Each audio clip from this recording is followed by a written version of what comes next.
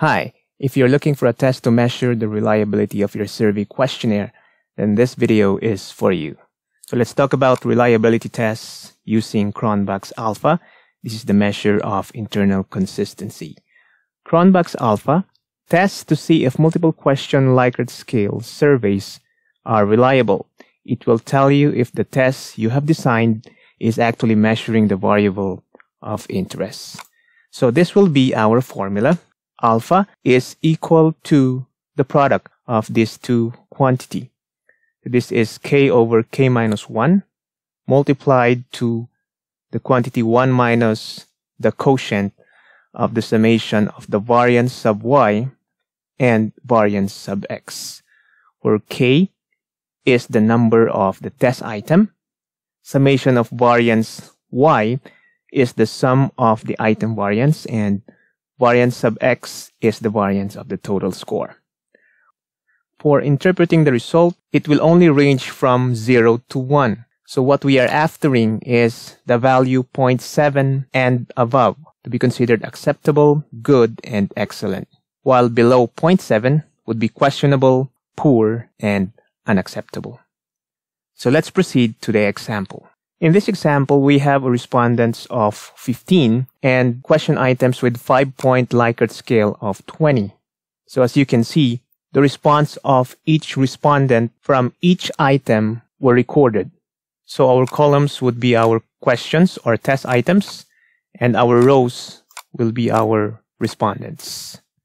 We start by getting the variance of each of the answers of the respondents for question number 1. So in our Excel formula, this will be equals var.p, open parenthesis, and we highlight this set of data consisting of the 15 responses for question number 1. Press enter, and we have a value of 0.092.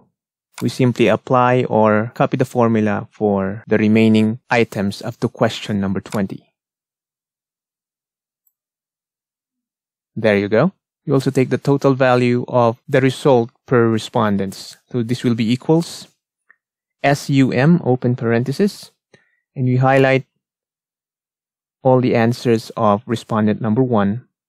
That's from question number 1 to question number 20. So as you can see on our formula, that's from column C up to column V. Press enter, and we now apply the same formula, or simply drag the formula up to respondent number 15. And below this total, we also take the variance, that's equals var.p, open parenthesis, of the total score of the respondents. Press enter, that is 83.32. We are now ready to start applying the formula. So in our solution, we'll be needing the value for k. This will be the number of items. And in our example, 20 is the total number of items. We proceed to the sum of the item variance. That's the variance of question 1 up to question 20.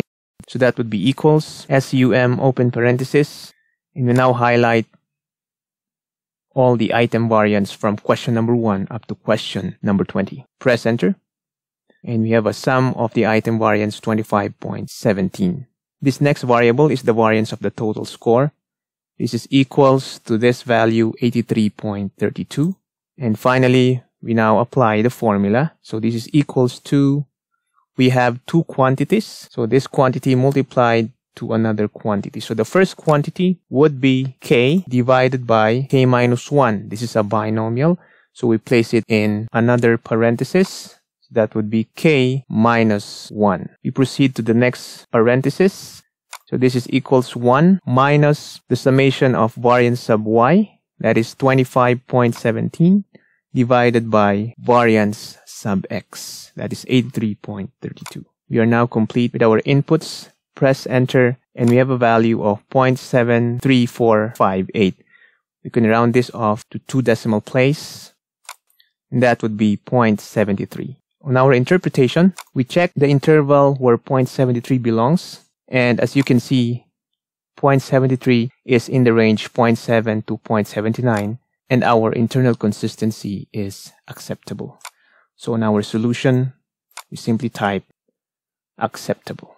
So going back to our sample, this 20 questions with 5-point Likert scale has passed the reliability using Cronbach's alpha measure of internal consistency. So once again, this is a reliability test for multiple question Likert scale survey questionnaires, Cronbach's Alpha. Thank you for watching.